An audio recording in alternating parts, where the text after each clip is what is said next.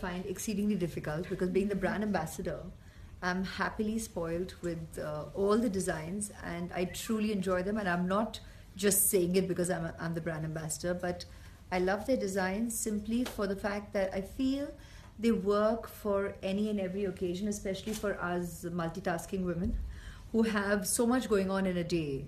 And that's something that I truly appreciate about the design of the lingerie style pieces.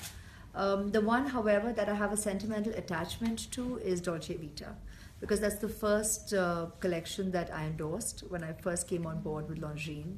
And I wouldn't have imagined that 17 years hence, though it started last year, 16 years into it, I would be part of the reintroduction of a bit of a design change, and yet keeping with the spirit of Dolce Vita. Here we are reintroducing Dolce Vita to the world, bringing in